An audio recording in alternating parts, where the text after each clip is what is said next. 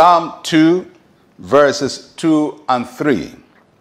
The kings of the earth set themselves, and the rulers take counsel together against the Lord and against his anointed, saying, let us break their bonds in pieces and cast away their cords from us.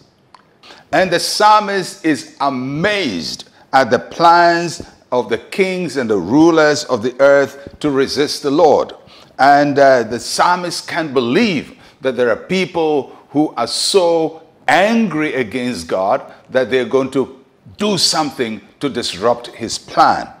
And the passage describes their approach in two ways. It says that they set themselves. That means that they come together and position themselves against God. And the second statement says they take counsel, they caucus together, they plan together.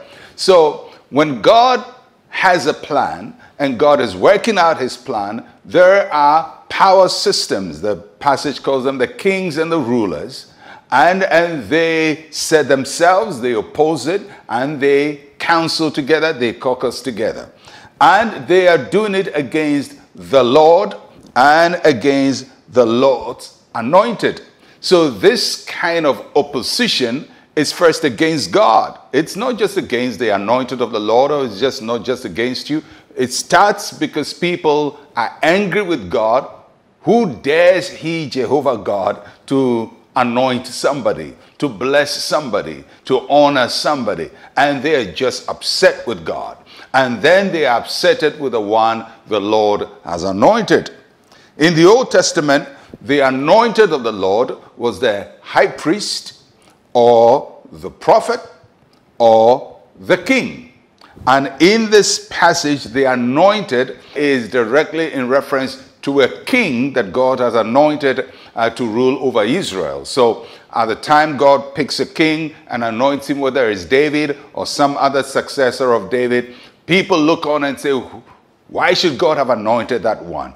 Probably this one is better, this one is preferred. Who dares he anoint and use somebody? And you know, that spirit is still present now, although we are not talking about kings. But sometimes we look at somebody God has blessed and we wonder, what did God see in him? Why should God have blessed him? Why should God have honored him? And sometimes we think because we hate somebody, God should hate the person. God is not obliged to side with your hatred and with your rage. He does things after the counsel of his own will.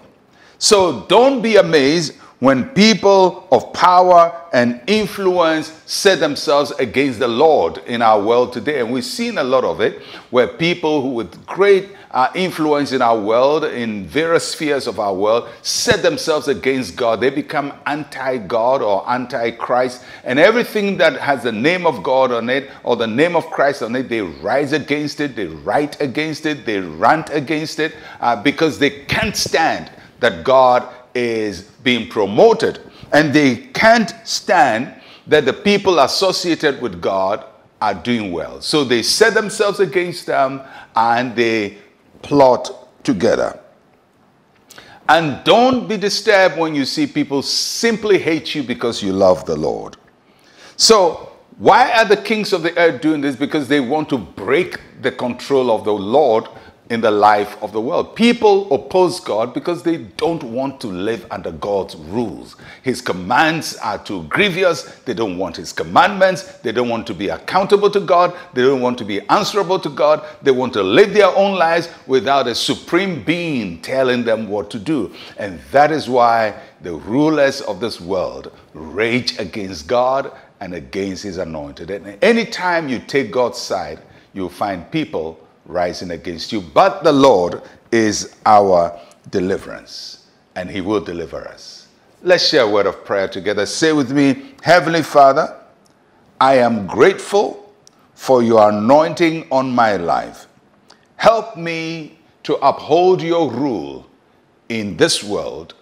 In Jesus' name, amen and amen. Well, the Lord rules whether they like it or not. I'm Pastor Mensa Otabil. Shalom, peace, and life to you.